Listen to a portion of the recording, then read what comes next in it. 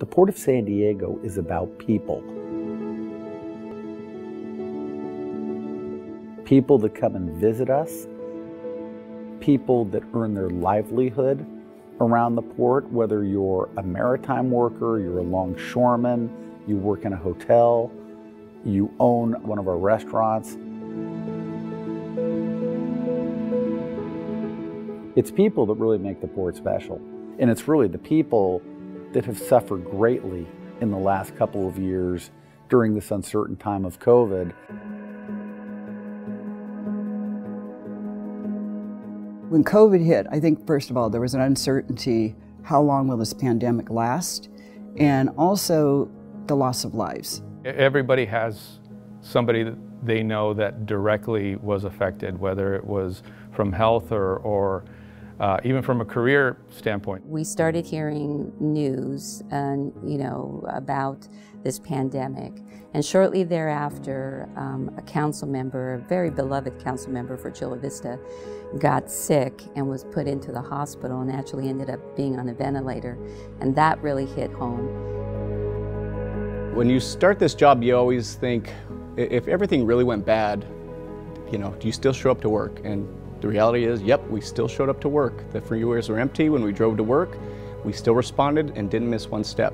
It was, to be frank, a little haunting, odd, scary, like there's nobody here. We're used to lots of people here on the waterfront. We still had to maintain our restrooms. Our restrooms remained open, and we had water leaks, sewer stoppages, so we had to be here. We have a lot of hospitality tenants on the waterfront. When they closed the restaurants and all the hospitality industry, those businesses were concerned about how do I stay in business. The thing I was able to do is be a good listener and then work with the port to say, hey, we have tenants here that are really concerned about going out of business. I'm proud to say not one of our businesses on Port Tidelands went out of business.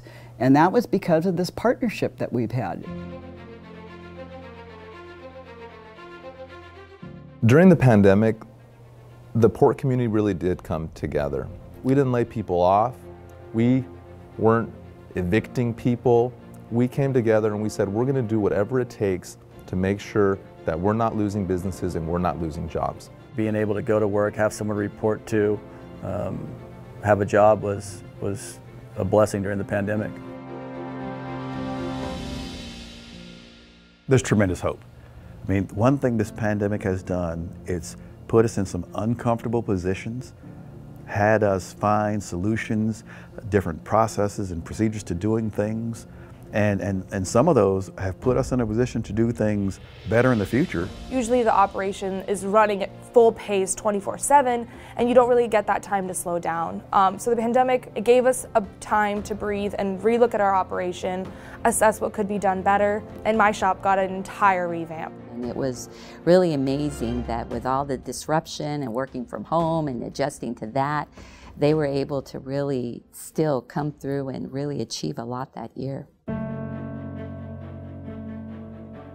I hope that our relationship with the port continues to be strengthened. If we can have one voice together, and I think we learned that through the pandemic, I am hopeful that we can move the knob and have even a better economy. In the future, when we face challenges, folks are going to be better prepared to face those challenges. They've seen the big bad wolf. They've seen this once in a generational thing, and they know that, oh my God, we have stared down the dragon, if you will, and we can overcome this thing. The things that I've seen people do and the district bouncing back, that's all proves that we're going to get through this together and even stronger than we were before. The people here are brilliant. They're tenacious. They're diligent. They care.